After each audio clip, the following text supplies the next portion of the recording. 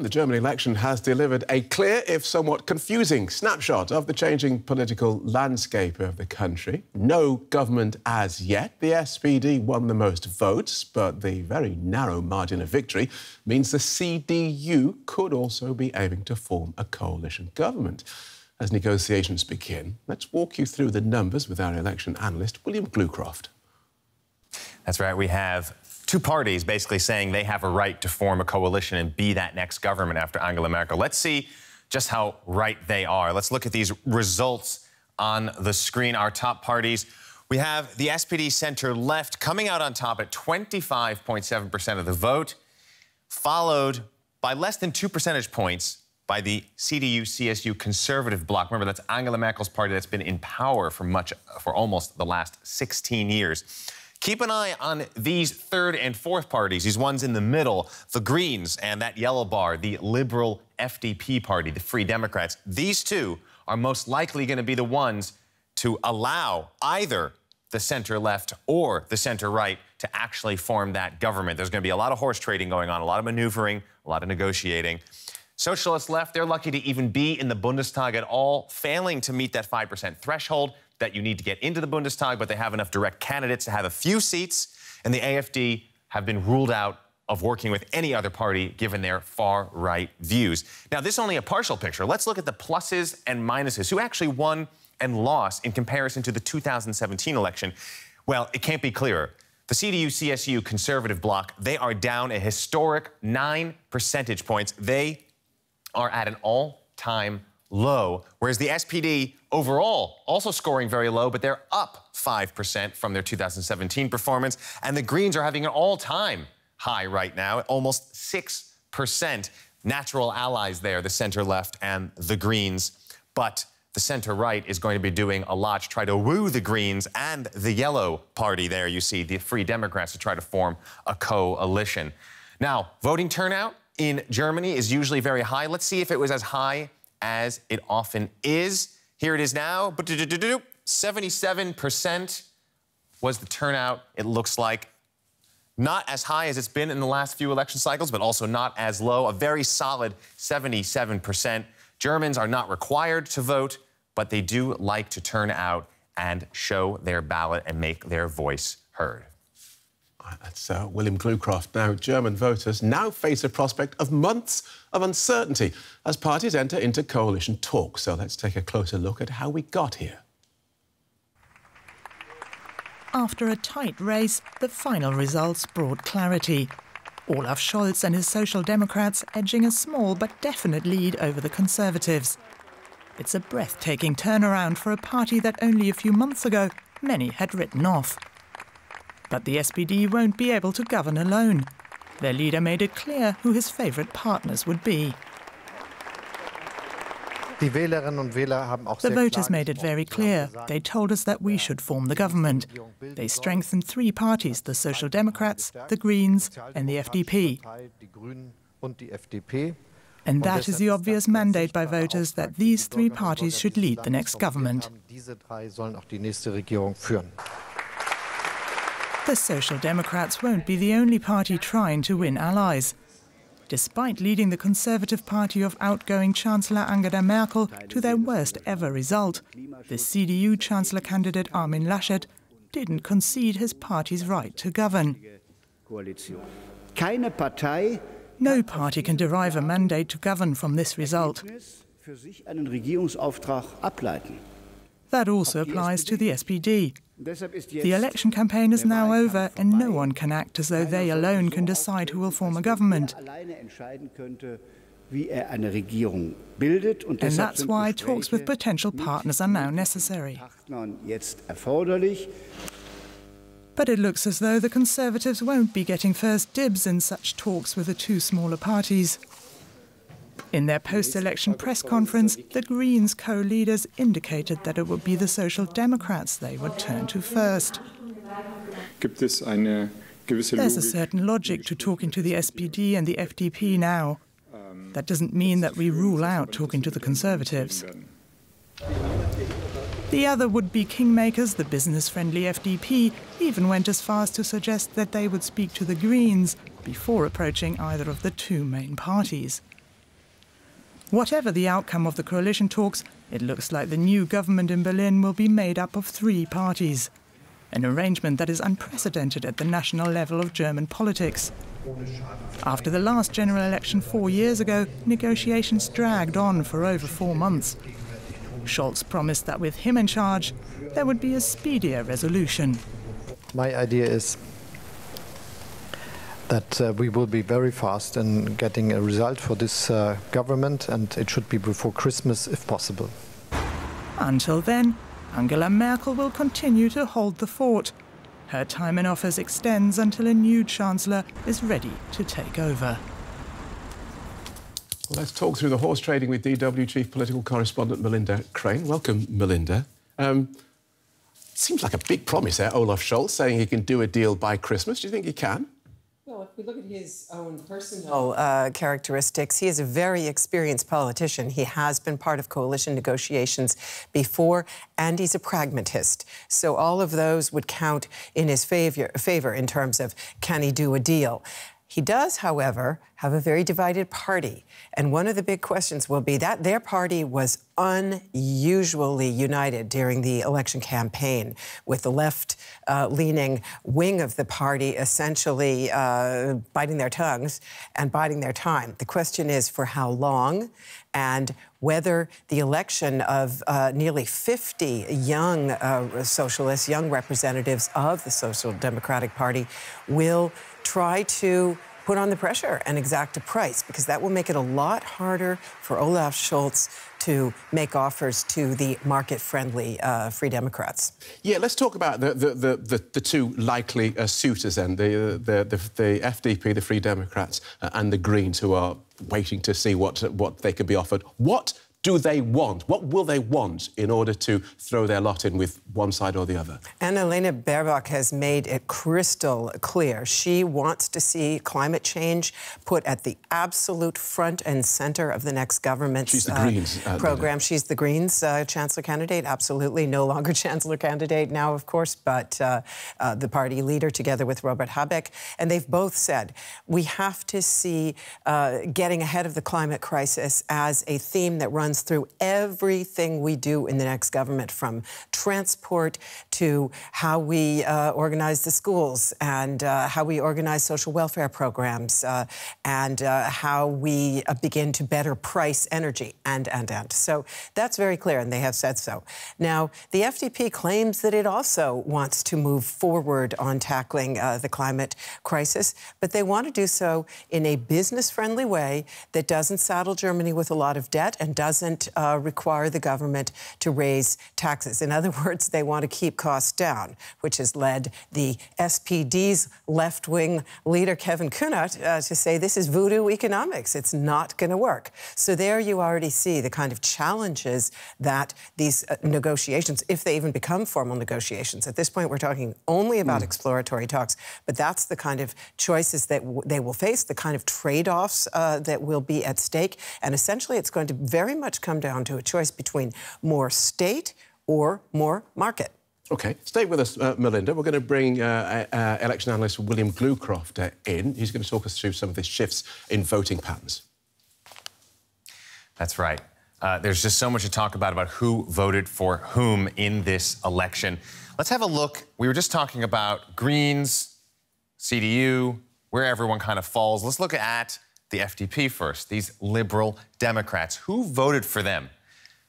Young people. Young people voted for the liberal Democrats. The largest portion of their voters are 18 to 24-year-olds, including those first-time voters, 18-year-olds. And it goes down in order there to older voters. It seems like younger people are it's really resonating with them. The FDP's kind of calls for digitalization and more innovation in business and these kinds of things. We heard it already from the FDP that they are the future, that they are the smaller parties are where younger people want to go to. And we can see that also with the Greens. The Greens had a very similar result as well. Again, the younger voters are coming out to vote for the smaller parties. They're not thrilled with the bigger parties on either the center-right or the center-left. You can see also here, start going from youngest to oldest, most to least. Obviously, the Greens' message of environment, of climate resonating very strongly with young people as well. Now, one of the other big things to talk about is voter migration. Who stole votes from whom? This is one of my favorite things to look at because it shows just how clear the shifting landscape is here in Germany. Just to show you one example, the CDU-CSU, that center-right bloc that's been in power for almost the last 16 years under Angela Merkel, they lost more than 1.5 million votes to the center-left, going from the center-right to the center-left. They also lost 920,000 voters to the Greens and 490,000 voters to the Liberal Free Democrats. That is a message to the CDU, CSU, that they have some issues with their voter base, and if it weren't for Germany skewing old, which tends to support the center-right, that they would be, might be even bigger trouble than they are right now. Well, William, thank you for that. Fascinating figures. Melinda Crane is still with us. Let's talk about that voter migration, Melinda. 1.5 million voters leaving the CDU to going to the SPD. Why? This is the inevitable end of the big tent era, you could say. The Social Democrats and the Conservatives, Angela Merkel's CDU plus its Bavarian sister party, the CSU, they used to be seen as the people's parties. They were parties that had 30, 40% each of the overall vote. That era is now definitively over. Angela Merkel had taken her Conservative Party toward the middle of the political spectrum.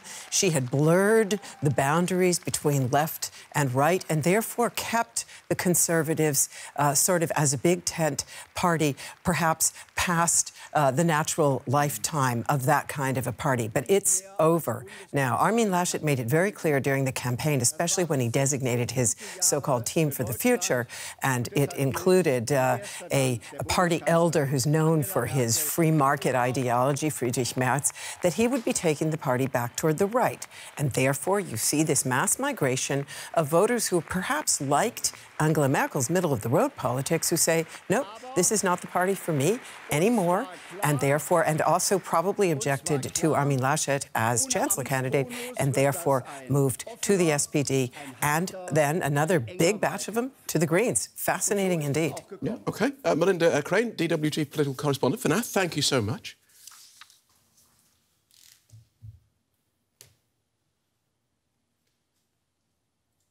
Well, now let's look at the possible effects of these changes on transatlantic relations. Thomas Kleiner-Brockhoff is Vice President of the German Marshall Fund of the United States. Welcome to DW. Even without knowing its final outcome, has this election and the prospect of a Chancellor who is not Angela Merkel changed the country's position internationally? Well, that's a little early to tell because we don't even know what the coalition will look like. But there are some constant, of course, in the German the geography of the political landscape.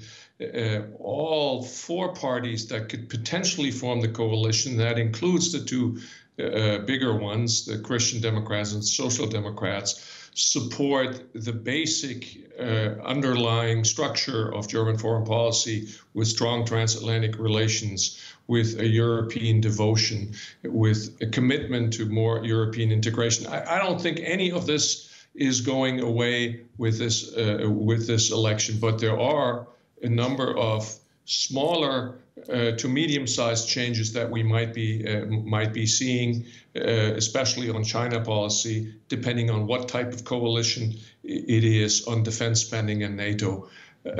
So there are changes, but there are not architectural changes. Yeah. Let's pick up one of those points, defence spending. We know that NATO has long been a cornerstone of German political policy. We also know, I'm going to put no in quotation marks, that the Greens are likely to be part of the next German government, and they're not so keen on increased military spending towards NATO. So what changes are we likely to see there? The next coalition, as you say, will include the Greens. We know that. They have been, interestingly, pretty hawkish when it comes to China relations and Russia relations, based on their on human rights policy, but they are hesitant to back up these claims with hard power. Now, they've done a pretty interesting trick in preparation for this election within their party. They've rejected the 2% goal, claiming it will increase the percentage when the economy goes down as a nonsensical goal. But it doesn't mean that they're not willing to increase the defense budget. Olaf Scholz, the likely chancellor, if it comes to that, has said multiple times during the campaign that he stands by doing what he has done during his time as finance minister, moderately increasing the defense budget. So that will not please the Americans because we're not getting to 2% in a couple of years. But the trajectory, I think, will remain the same, and even the Greens will not change that trajectory upward in defense spending. The 2% that you're talking about, of course, being the 2% of GDP that has been set as a sort of bar for NATO entry from its members. China, you mentioned there as a potential point of friction. Where do you see that happening? How do you see that playing out? Well, first of all, I think Xi Jinping is changing the perception of China in this country, and he is thus playing a part in changing. Slowly changing, I would have to say, China policy, the assertiveness, wolf warrior diplomacy, the whole behavior during COVID, the ambition that China reaching into Europe, all of this reaches the German population, makes it uneasy. So Xi Jinping is the first player here. The second player is Angela Merkel. She is now, and will be in a couple of months, going off the scene, and she sort of was a holdout of an old China policy, of a policy that's still built on relative openness towards China trade, and trying not to get into the thick of a confrontational attitude towards China. She has been pushing back against all those who tried to take a more distant, even a more hawkish approach on China. She's gone, and that will change the policy. And thirdly, the third element that will change that is Joe Biden and American positioning here. Germany would feel uneasy being left behind in the convoy of Western nations. It won't probably be out front in terms of hawkishness vis-a-vis China, but he also doesn't want to be left behind. So I could see subtle changes or a little bit of a step dance in China policy going forward. Thank you so much for that. That's very clear. Thomas Kleiner-Brockhoff of the German Marshall Fund of the United States. Thank you. Well, there's lots to take away from this election in terms of what it reveals about the changing political landscape within Germany. But what comes next will also determine the country's role as a leading power in the European Union. So let's bring in DW Brussels Bureau Chief Alexandra von Namen. Welcome, Alexandra. What are the preferences as far as Brussels is concerned? A Chancellor Scholz or a Chancellor Laschet? Well, I think that Brussels could work with both of them because both politicians are diehard Europeans. As Merkel's Vice Chancellor and Finance Minister Olaf Scholz is, of course, well known here. He's also known as someone who is in favor of more European sovereignty when it comes to industrial policy, defense and climate protection. But Armin Laschet is also someone who says that Germany needs a stronger Europe. He is a promoter of the Franco-German friendship, and he served as a member of the European Parliament. So he's also well known here. And I think that the main takeaway from that German election is for Brussels that all the parties that could end up in a government are deeply pro-European. What is not so good for Brussels is that it seems that coalition talks will take a while and this is not good news for Brussels because, of course, as long as Germany doesn't have a government, little will move forward in the European Union. Right. So what are the main tasks that Germany's next Chancellor will have to face in terms of European politics? Well, I think that very high on the agenda is fighting climate change. The European Commission has introduced a quite ambitious climate package, and now it is up for member states to agree on that. And of course, Germany is here needed to search for possible compromises. And another very important issue on the agenda is the post-COVID economic recovery and the question whether the quite strict fiscal rules that are now suspended because of the pandemic should be relaxed in the future. And here you can see that differences between parties do matter, because I think we can assume that Social Democrats and the Greens, they would support that, while the Merkel's Conservatives and the Free Democrats are very sceptical. OK, thank you for that.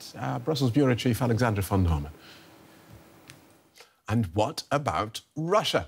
I asked DW's Moscow Bureau Chief, Yuri Reshetto, what path German-Russian relations are likely to take now. Well, Phil, at least that's what the Kremlin hopes for. Kremlin spokesperson Dmitry Peskov stressed that Moscow seeks continuity when it comes to German-Russian relations. He admitted that the two countries will still have their differences, but said he hoped that Russia and Germany would be united in the belief that problems can and should be resolved through dialogue. Actually, the main election result for the Kremlin is that Germany won't have a chancellor from the Green Party. That was a bit of a fear here that the Kremlin had, especially because Germany and Russia have such close economic ties. The Greens are the only major political force in Germany that demands not only that sanctions against Russia continue, but in particular that the Nord Stream 2 gas project, for example, should be stopped. And the pipeline is a very important issue for Moscow. Also, it's not yet clear what coalition will be in the German government. A Green politician could still become foreign minister, and that could be tough for the Russians, as the Greens declared human rights to be the most important issue on the German-Russian agenda. But at the same time, the influence of the Greens on Germany's new foreign policy will most likely be limited, especially because all the other members of a possible coalition government, the Christian Democrats, the Social Democrats and the Free Democrats, in general rely on a dialogue with Russia. None of these parties want a radical break with the Kremlin. Right. So what challenges are Merkel's successors likely to have in dealing with Russia? Well, I think ideally he should speak Russian, like Angela Merkel did, to be the next so-called Putin-Versteher, which translates from German as a Putin understander. I'm joking, of course. I think that Russian-German relations are so close and so diverse that Merkel's personal relationship with Putin wasn't the only decisive factor. Germany is too important for Russia, and President Putin will continue to try to work closely with whoever becomes chancellor. But when it comes to challenges, Vladimir Putin's foreign policy actually has some basic principles that are quite easy to understand, even for people who don't belong to the category of Putin-Versteher. On the one hand, Putin stands for taking a tough stance against the West to assert Russia's importance on the world stage, and that's something the new chancellor has to keep in mind. On the other hand, Putin needs Germany as an important member state within the EU, as a country which has very close economic ties with Russia. And Russia remains an important partner for Germany, not only economically, but, for example, on the subject of security as well. Moscow has close contacts with Central Asia, with the former Soviet republics, which in turn have a long border with Afghanistan. And because of its influence on Afghanistan, Russia can also be very useful for the German government. OK. DW Bureau Chief Yuri Reshetto in Moscow, thank you so much.